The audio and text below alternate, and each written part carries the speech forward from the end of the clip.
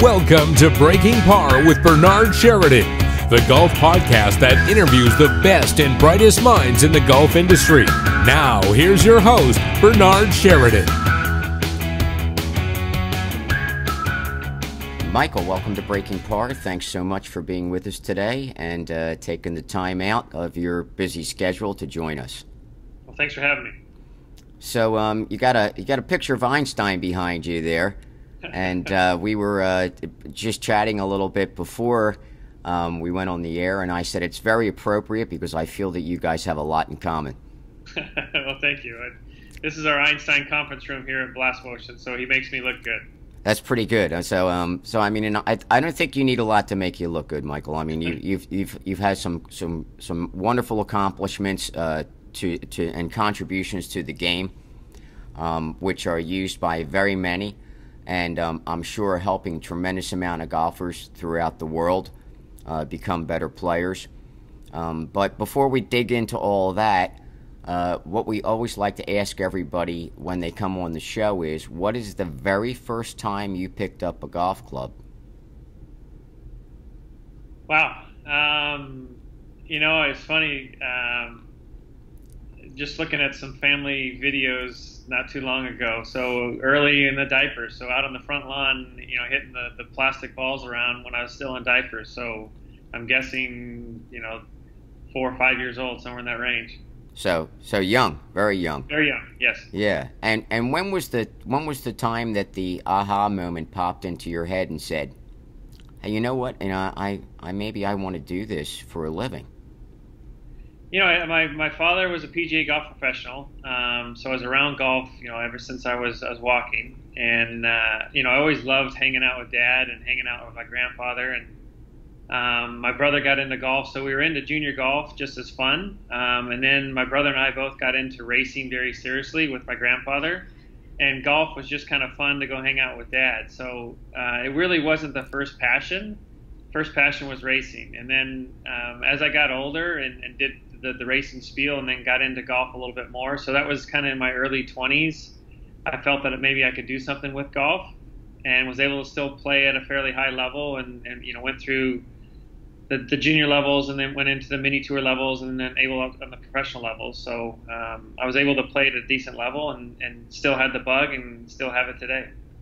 What made you start to get involved in tinkering with things to put together products that were really extremely innovative? I mean, was your racing days and things that you did in racing kind of a catalyst to that? It was. So my grandfather had a speed shop in Napa, California, and so I kind of grew up, all around, kind of just crawling around the grease and the nuts and the bolts. So it was, it was a great way to grow up and learn mechanics at a very, very young age. I was hanging around adults, so I was very young, but being able to understand and how to learn how to think, how to organize my patterns at a very young age. So it was really cool to start tearing apart things and then learning how to put things together. So at a very young age, I started learning the mechanics and learning how to measure. So we had all these great technologies in the racing world that we could measure. And then as I got more involved in the golf world, there was ways of not measuring. So it was kind of like, Dad, here's an 8mm camera. Best of luck to you, kid. That's go look what you see, what you see. So that's really was really answering the question of why can we not measure? And then building technologies to be able to measure. So, back in the early 80s and 90s, there really wasn't, other than high-speed video, which took us, weeks to put together. It just wasn't available to the golf professional or to the professional athlete. And so what made you decide, so your first, I want to say, was K-Vest your first product that you put together, or were there other things that happened before that we just don't know about? Yeah, there's many other failures before K-Vest, for sure. Like anyone, you fail a lot of times and you start to learn. So prior to K-Vest, we had PowerLink 3D, which was a video-based system. And we were doing that with Chris Welch and Peak, which was Vicon years ago. and the ability to be able to digitize the joint centers of the body and measure. The problem is it took us, 2 to 3 days to get this data back. So it was very hard to grab the information, and then very hard to analyze the information down to where I can speak to a golf professional or a professional athlete, whoever happens to be we're trying to communicate with. So it was very complex information. The information was there, the signatures were there, just they are today. It just took a long time to get them. Yeah, so then the downtime there was really kind of probably as fast as the web was when it first came out. And it would take you forever to load something or upload or download something. It would be maybe a day. It is. Yeah, and, so this is pre-web, so there was no real, public access to the web. And so it was, being able to throw it through UPS, or when FedEx came along, we could move a little bit faster. So it was very tedious, but you really learn the information really well, and then being able to communicate the information was always the goal. So, I would put many guys to sleep trying to show them the kinetic graphs or the kinematic sequence, whatever it was. But as soon as we brought video up, everyone wakes up. So we knew early on we had to find a better way of communicating. So all we did was, took us a few years, but to put together the simple two-dimensional video along with the three-dimensional data. And as long as we can sync those two together, we could tell a story. And I think that with K-Vest, another really great innovation was the tone, and understanding once the student would get into a certain position, then an audible tone would happen and the color would change. And so now they're getting that, and I guess that's, you saw that video, that need for video, because people responded to that more. And then now that you see something, now you have a visual that people can respond to, and also an auditory that they can respond to, and it really can help accelerate the learning process. Exactly, and we learned that with, so we started in the late 90s with electromagnetic, which gave us the information really quickly. The problem is, what was the information? So we did simple X's on the board and just put the X in the box, and if the X got in the box, then we gave you a tone.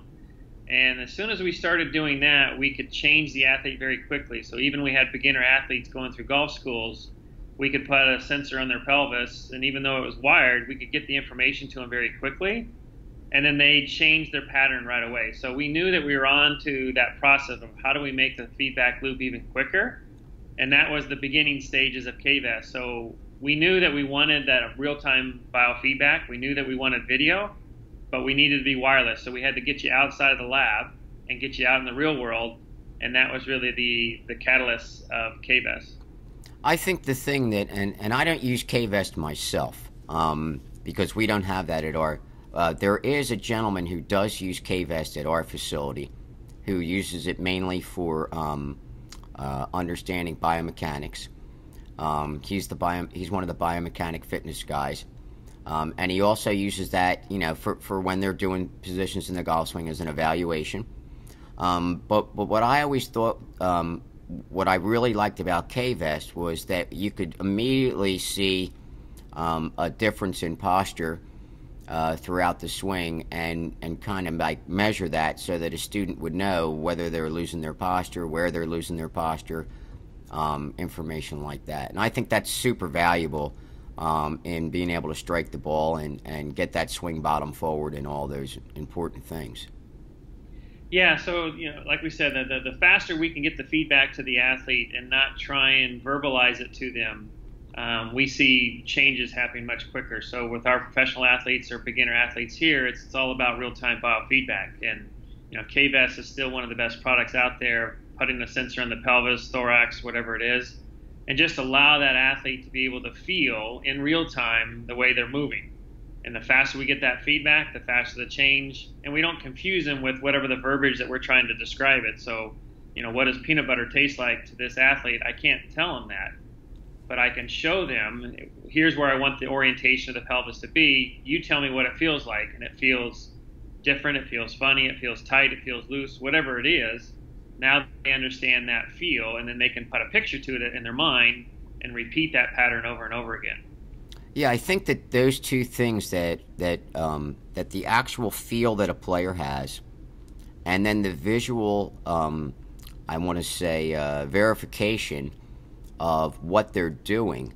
When both of those things happen together, now can really accelerate the learning process. And of course, in golf, and especially today, with all the crazy technology that we have out there, and being able to get everything almost instantly when we want it, players expect that. They expect to have faster results, to learn the game, to get better quicker than years before. Whereas they had a little bit more patience when they were in the 70s and 80s. I think there was a lot more patience in the way players progressed in their game. And now I see players, especially as an instructor, they want to see huge changes within a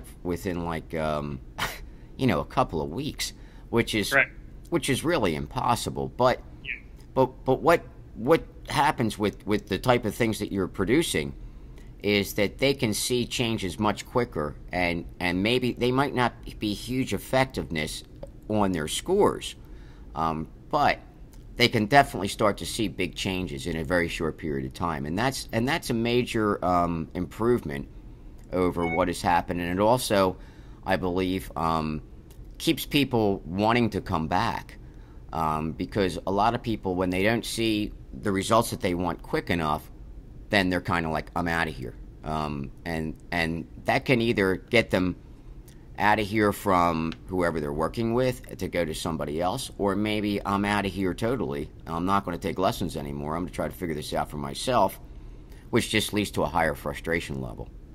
Agreed. Yeah, and it's like you said, it's the faster we can give someone a roadmap of here's where they are and here's where they need to be to reach that level of proficiency that they're after.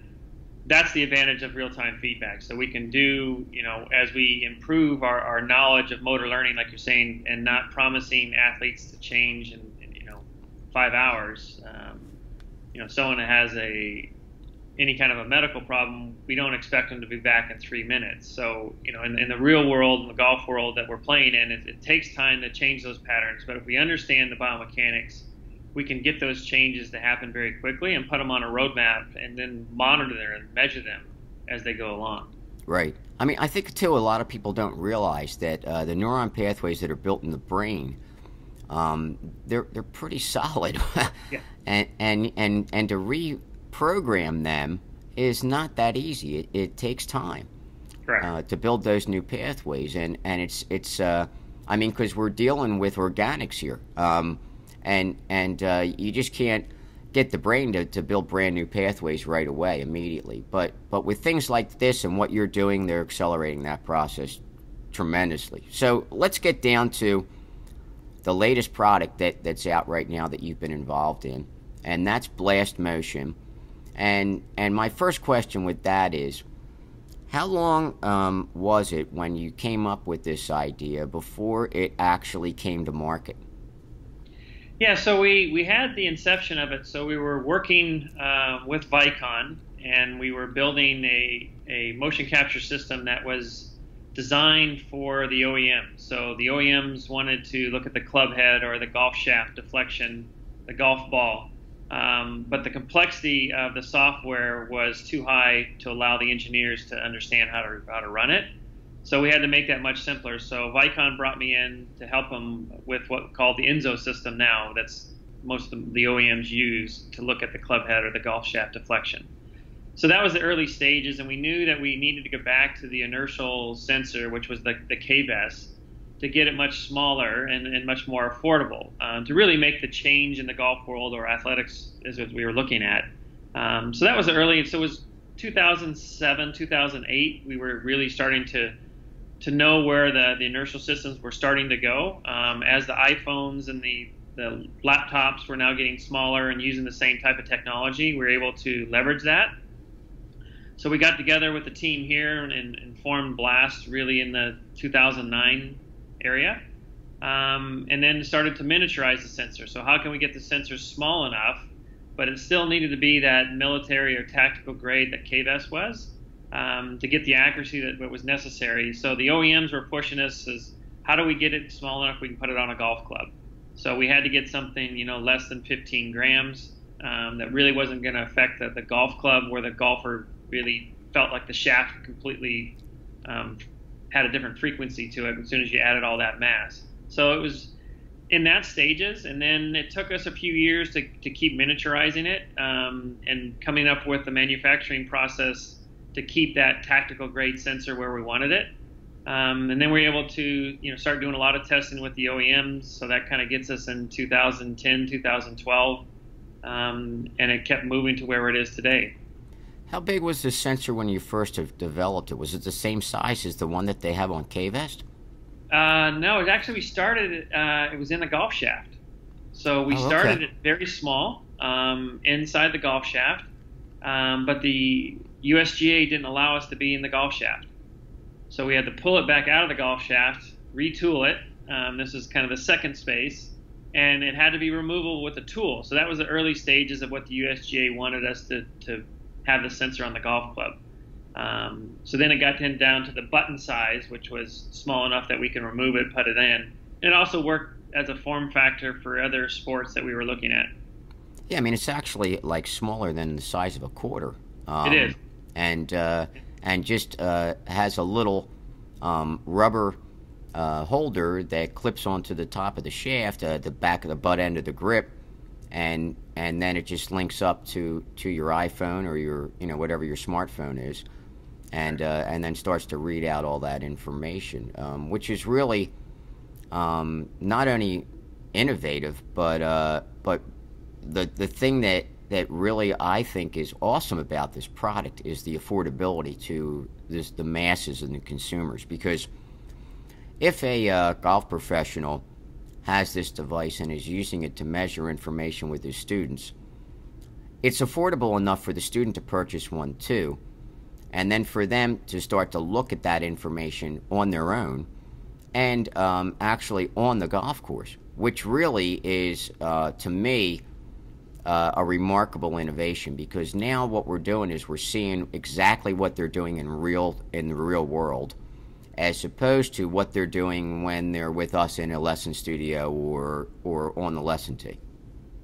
Yeah, and that was, the original intent was how do we make this affordable? So the sensor, used to cost us thousands of dollars to manufacture, and not everyone can afford that. So for us to really make a change in all sports, we had to make it affordable, that the father of little Johnny could afford this product, and that was a hard task. So we put the engineering team together, and they came up with a concept that we could manufacture this in masses, yet still have that tactical grade quality that was necessary to be able to use it with an OEM and go out there and work with a product like a TrackMan or some Vicon or some of the other devices out there. So a lot of our professional athletes and a lot of our coaches use this with other technologies, and it had to have that military grade quality, yet it had to be extremely affordable. So that's what we have today, which is pretty amazing feat, as you said, and being able to work with the other different OEMs to make it affordable, they can put it in their products. You must be very proud of what you've produced to bring to fruition to the golf world. I mean, it's really quite remarkable. I wasn't kidding when I made the Einstein reference there. Well, it's all about the team, and you surround yourself with a great team, and you can do some phenomenal things. And what we have coming down the pipeline here at Blast is pretty amazing. Our team gets stronger and stronger every week. So we got a great executive team, we got a great engineering team, and together we're able to really make some changes in the world. And now what we've been doing in baseball is pretty amazing. If you see what's happening there, not in the major league level, but also in the minor league level. So it's pretty exciting. And again, as we keep making great products, we keep surrounding ourselves with better individuals. Who knows what the future is going to look like? Yeah, well, we're making with what you're doing, it's making sports better and easier to understand, and for athletes to play it at the highest level that they've ever been capable of. With this technology, there's a lot of people who still, unfortunately, shy away from technology or bash technology. Mm-hmm. And I believe that I've always embraced technology. Before I got into the golf business, I was an audio engineer and worked in that field for 30 years. and I always embraced every new technology that was out there, because I believe that if it can help the athlete, or anybody, do whatever it is to do it more efficiently and more effectively and quicker, then it's got to be good. I think that what a lot of these people who bash this technology is that they are bashing the part that they're confusing the client with technology. But I believe that if the technology is introduced at a level, and a good example is Blast, that it's not super overly complicated where the layman can start to study it a little bit and understand it. They may not want to get into it as deeply as an instructor would, because that's what they do. But I think that making it simpler, it makes it better for the client, but also the complexity in it, it makes it better for the instructor or the coach or whoever is looking at this information and really understands it, really exactly what's happening and what's going on and what they need to do to convey to their student to change that. And they don't have to tell them everything. And that's the whole thing. See, I think a lot of these guys who bash the technology, they think that the instructors who are using it, all they're doing is using numbers and saying, well, this number's here and you need to be at this number. And that's not true. Right. Yeah, I think, with any tool, it can be a hammer. It's not about the hammer. It's not about the tool. We are very proud of the tool that we build, but it's about how do you communicate how to use that tool. And as you said, is what is the actual information necessary for this particular athlete at this particular time? So maybe it's just talking about a clock. Okay, well, I want to work on my timing. Why is that important? And just give them the information to help you communicate better to that athlete. So if we can just talk about time, great. If we can talk about maybe another derivative of time, we can talk about speed, excellent. We can talk about acceleration, excellent. So again, what does the athlete really need at this particular time?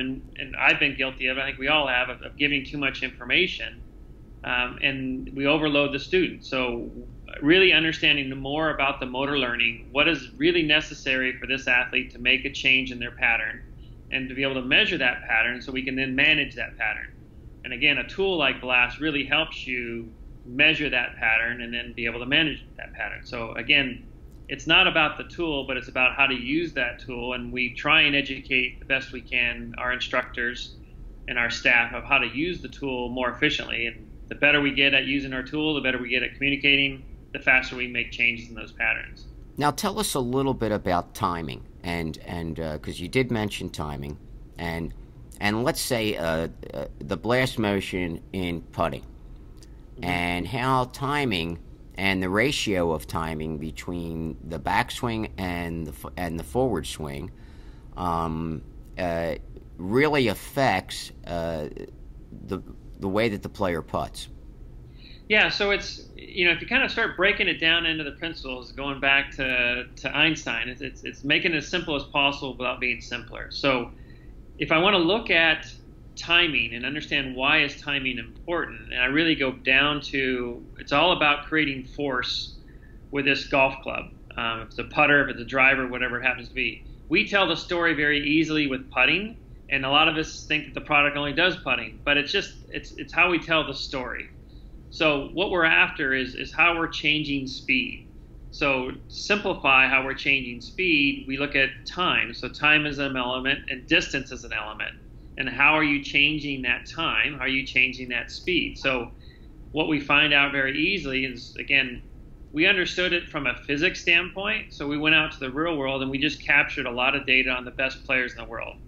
So we have over 200 players using our product on a weekly basis, and we don't pay any of our players to use our product. They use the product because it's a great clock, right? It measures timing really well. So if I understand how to measure time, then I can start to understand how I can measure speed and then the change in speed. So in putting, what we want to look at, or in the full swing, we want to look at this time signature, and everyone has their own signature. If I look at golf and I say, okay, most putters out there are probably in the range of 33 to 35 inches long. Most golfers are somewhere in the range of 5'10" to 6 foot tall. we kind of deal with the same lever. So if we look at that lever and model it against something that we know, like a clock, so a pendulum. So we look at that grandfather clock swinging back and forth. It has a mass on the end of that lever. The lever stays the same, which would represent the golf club and the body together creates this lever. And how that lever moves back and through never changes.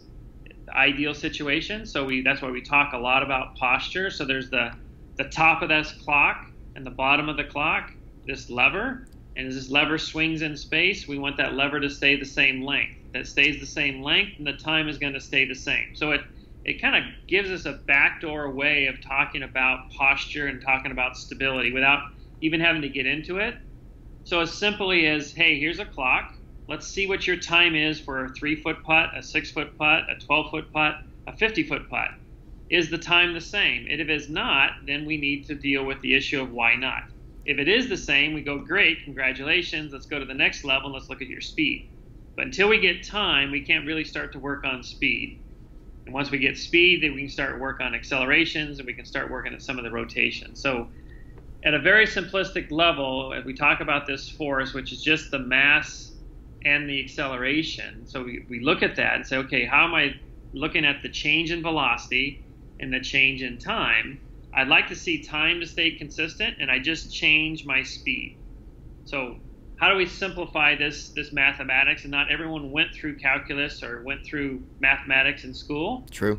And that's fine. We're not talking about intelligence. We're talking about experience. So we as coaches that understand this need to simplify it enough that anyone can understand. We need to be able to speak the same language and kind of get rid of the $10 words and say, okay, here's what we're talking about. I want this time to be the same for your short putts and your long putts. And let's go test it. So we go into the lab, we go out on the putting green, and we test, is your time being the same? If it is, great. That means that you got some pretty good stability. That means your posture is pretty good. And you're consistent with using the force of the backstroke and the forward stroke. If it's not, then we need to address it. Now, our best players in the world are still vibrating somewhere in the range of 2 to 300ths of a second. We like to get them down to a couple thousandths of a second. And that's what the human body can do. And they do it in other sports. We just don't have the feedback of, if my timing is off in racing, I usually crash. If my timing's off in putting, I usually just miss the putt. So really understanding what that timing is and how do I be consistent with it, how do I repeat it. And Blast having that very accurate clock is a great way of measuring time. Now, a question of you mentioned posture, and I had a discussion with a few pros, and I asked them how did they think posture affected timing, and what did they think affected timing, and I got varying different answers. Most did not think that posture affected timing at all, and they thought that pressure, like grip pressure, would affect timing and things like that. So.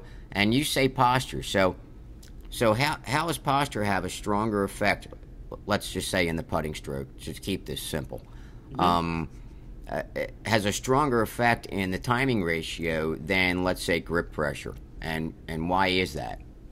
Yeah, so if I kind of look at the mathematics, and I look at a pendulum, and I look at the top of the pendulum and the bottom of that pendulum, and the top being that axis point that everything's going to move around, if that stays constant, stays stable, and this swings, it doesn't matter if the magnitude is small or the magnitude is large, the time stays the same. The only thing that affects time is the length of the lever. So the length of the lever could be like someone feels grip pressure change, and what they are really feeling is the force coupler or the handle. Yep. It's changing its length in relationship to the body. And let's just say that the top of the spine, cervical vertebrae number 7 here, it's just as a reference if that's where it's swinging from. And if that stays stable and is allowed to be mobile as it moves around, that length of the lever doesn't change. So a small putt or a large putt, this time stays the same. So time does not get affected by magnitude. So small putt, large putt, time doesn't change. What changes time is the length of the lever. So that's what gets us focusing on, well, something is going on with the length of the lever. So somewhere the lever is changed. So either you've broken down the lever, some guys will say, well, I went forward with the hands, I flipped the hands, I lifted the hands, whatever that change is, that's changing the length of that lever. But what we feel as golfers is we don't really feel changes as far as the length of the lever. Because they're minute, correct? Pressure. Yeah, I have less pressure. That's what we feel as humans. And it's not that the human is not feeling that, because they're being honest with us and feeling it. They just don't feel the change or are not aware of, hey, it's about the change of the length of the lever. So the mathematics helps us there. Again, helps us measure what really changed. So then I can say, well, then how'd you do with your speed? What was your backstroke speed and your forward stroke speed? How did you change that speed? And was there any symmetry between the backstroke and the forward stroke as far as speed? Did time stay the same? Did it change? So again, these are all measuring points that we can get super complex, but then how do we tell the simple story to the golfer, to the coach? I go back to is my time is changing, check their posture. And when I say posture, it's not just the body. It's what the arms are doing in relationship to where they were. Are they traveling on that same path? Are they raising? Are they lowering? Are they getting more forward or ahead or behind or inside or outside or any of those things? So if I could keep my posture exactly the same and change my grip pressure, would it affect and not change the coupler, like only change the coupler's strength, but not change the length of the lever, would it affect my timing? No. No. Okay, so that's the question that I wanted to ask. Yeah. Because I know that I sat in on the seminar, and that was not that long ago. I think it was the last week. Because I'm very interested in this product, and we use it at Impact Zone Golf, and I think it's a fine product. So, but and that posture was mentioned. So I wanted to dive a little bit deeper into that with this conversation because I can, and I really couldn't do that in the middle of a seminar. I don't want to be the guy who's typing 100 questions there and asking all these questions and holding up the seminar, as opposed to this is my show and I can do whatever the heck I want. Yeah, so with your background, it's all about waveforms, right? Yeah. So that's all we're talking about here. We're talking about a waveform. And if I just can help the golfer understand what the waveform is for the putting stroke. So I have the guys kind of imagine that I have a pin that's on the end of my putter, and I have a piece of paper that's just kind of rolling in front. So as this pendulum moves back and forth and the piece of paper goes forward, it creates a waveform. And that's all we're looking for. So to answer your question, what changes that waveform, right? What's that wave that we're looking at? Then we can start to understand. It's like, well, the length of the lever does have a change in that time or frequency, right? So we can look at the length of the lever, and we can then look at how you're applying that energy, that force, to move that lever. Now, if I stall it, will it change the waveform? Yes, it will. It will flatline it out. So you could, I mean, when I say that the main issue of time is posture. Now, you could, again, break it and just say, well, I'm just going to hang on to this thing. But to hang on to it and not change the lever is fairly difficult. I won't say it's impossible, but mechanically... I agree. I agree with that. I mean, but I think that the point here is that when we talk about grip pressure, we're talking about slight variations in grip pressure. Yes. I think is what we really mean, not like I'm strangling the heck out of the thing and Right. and it's about to fall out of my hands. Right. Because nobody does either one of the. Well, I have seen some students who strangle the heck out of it. They're more beginner students, and they're trying to really control what's going to happen, so they were really, really tight. So my reference to them is I give them a golf ball, and I put it in their hand, and I say, how hard are you going to hold this golf ball if you're going to roll it to that hole, if you're going to throw it? How are you going to hold it as tight as you're holding that grip? And they'll go, oh, my God, no. And I say, well, then there you go. That's how tight you should be holding it. And that's just for a fact that I found that if they're a little bit more relaxed, the body can move a little bit more fluidly, and the levers can work a lot better and more efficiently. But, of course, if they change their posture, they're changing the length of the lever, as you said, and that can have a huge effect. And that's the same with if you were measuring with chipping or pitching or full swing or a driver. Correct. Yeah, so then as we get more complex, that there's the chemical and elastic energy in the system, the body, how it moves, it will have some time element to it as it transfers that angular energy, right? So as we look at how it transfers that momentum, it will change time. So we can see that here's the length of the lever with a driver, here's the length of the lever with a wedge. What is the change? So the lever changes, the frequencies, the sine wave changes. And our goal as golf coaches, as players, is trying to keep that sine wave within our signature. So backstroke, forward stroke, doesn't matter what the club is. How am I doing with my time? So we go back to is measure first. How do I do with my timing? Today it feels fast, it feels slow, whatever it feels, great. Calibrate yourself. And now I know where I'm at. So if I have a driver and I hit it 25% versus a driver 100%, the time should stay the same. So we get pretty much anyone to hit a driver 10%. That's not too hard to find the face. But now when they swing it at 100%, does this time stay the same? And just using it just for a clock alone will change the way they hit a golf ball. And usually we struggle with the longer clubs. Give someone a 4-iron or 5 irons. Now there's 4, 3, 2, 1s are almost obsolete now. So what does it look like when they hit a little chip shot with a 4-iron or a 5-iron? And then when they hit a 35% shot or a 50% shot, does the time stay the same? And if it does, they're going to get some pretty good strikes. So here's an idea that I have as we were speaking to improve blast motion even further. Because you mentioned to me a wavelength. Now, when I think of wavelengths, if I think of a longer wavelength, I think of a lower tone. Mm-hmm. If I think of a higher wavelength, I think of a higher tone. Yes. Now, what would happen if you could incorporate in the blast motion a tone like you do in K-Vest, okay, that actually changes pitch due to the change in tempo or in timing? That if that timing gets faster, the pitch goes up, and if that timing gets slower, the pitch goes down. You're on the same page. It's pretty cool. I mean, yeah. Think about that, how if the blast motion did that and made that tone through your phone or maybe through the device itself, mm-hmm. Now all of a sudden unless they're tone deaf, which most people aren't, right. They're going to hear a little variance in a change of tone from what they're used to, and they might have to hear an A all the time as opposed to a B or an F.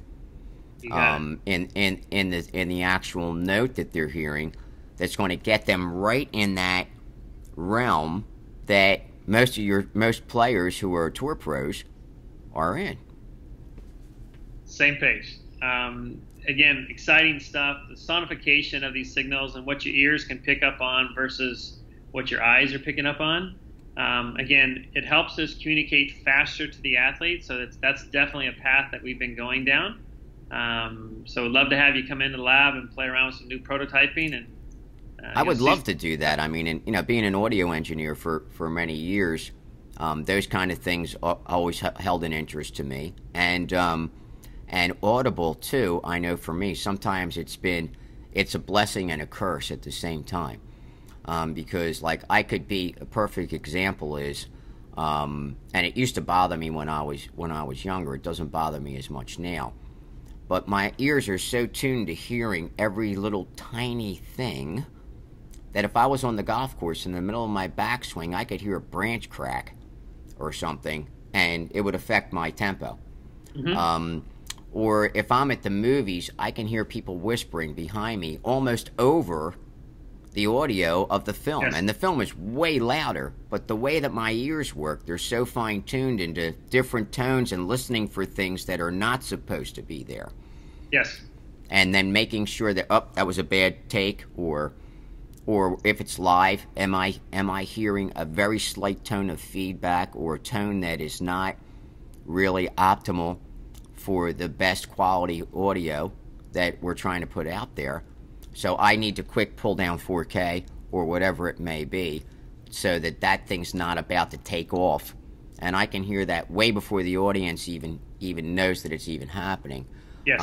Even though 9 out of 10 times the audiences that I was dealing with were under the influence of something, so they probably couldn't hear it anyway and wouldn't even known the difference. It could have been going for a minute, and they probably would have went, "What are you talking about?" Whereas others, of course, hear it right away. So yeah, I would love to get involved in that in some way. That I think that's really cool, and I think that if there was a way to do that with the blast motion, I don't know how much more it would affect the cost of the product going forward, but I'm sure there's ways to do that without affecting the cost later on down the line. Yeah, we're down that path now, and again, it's all about how do we make the athletes change those patterns quicker, and how do we communicate better. So that sonification is in the bullseye. So it's pretty amazing what you can do with small data as well as big data. And again, the ears are phenomenal. They will pick that up. Well, I think too, when you're swinging, especially if you're putting, you can not have to look at anything. Just do what you're doing and hear the tone, and just kind of fine tune it, and dial it in. And then once you got the tone dialed in, now you know that every time you do it, you start to feel that, and you can start to quantify that, and this to me is super interesting stuff. I mean, I just love technology. I love finding ways to make players better, and I'm sure it's the same thing in baseball too. That could be highly effective in what they do, and maybe their swing plane too. Are they swinging level? Are they doing it? Because I'm a huge baseball head too. I mean, even though I'm a loyal fan of the worst team in baseball right now. Which is the Philadelphia Phillies. I hate to say it, guys, but you have the worst record in the MLB out of anybody. And sometimes, I live down here in Florida now, and I'm originally from Philadelphia, and I'll be wearing Philly, and I'll hear Phillies suck, or whatever, and I'll be like, tell me something that I don't know. So it's every team is terrible in the MLB at one time or another. A few years back, the Cubs were the worst team in baseball, and now they're the best. So, but that's the beauty of baseball, and if you look at golf, it's a lot like that too. You have some of the greatest players who are great, but that greatness doesn't stay up there for a very, very long time unless you're one of a select few. And things like this product can help those players sustain that. So I really appreciate you being on the show today. It was an absolute wonderful show. I mean, I could talk to you for hours about this stuff. There's no doubt about it. So for players who are interested in getting this product, and for coaches who are interested in incorporating this product in what they do, which I highly recommend, what's the best way for them to do that? Yeah, the easiest way is just go right to the web and go to blastmotion.com. You can go right there to the cart and you can order the product. If you're a PGA professional, there's a way to go in and use your PGA card and get a discount. That way you can make a little bit of money as far as a coach. So you're out there. The way for us to change the game is through the coaches. So we really embrace the coaches. We help the coaches as much as we can. We have education systems, many different ways that we support the PGA professional and the coaches out there, so then they can help those students. So go right to the web. You can order it right there. If you're just an amateur golfer, that's great. You can order it. If you have a pro, work through your golf professional, and then they can help you along with that whole roadmap as we keep moving. Well, Michael, thanks again for all your insight to our audience today. And as we always like to say in parting, until we meet again, do your best to keep it in the short grass. Thank you, sir. Appreciate the time. All right, take care. You've been listening to Breaking Par with your host, Bernard Sheridan. Follow us on Twitter @BreakingPar and on Facebook @Par Breakers Golf Academy. Until next week, try to keep it on the short grass.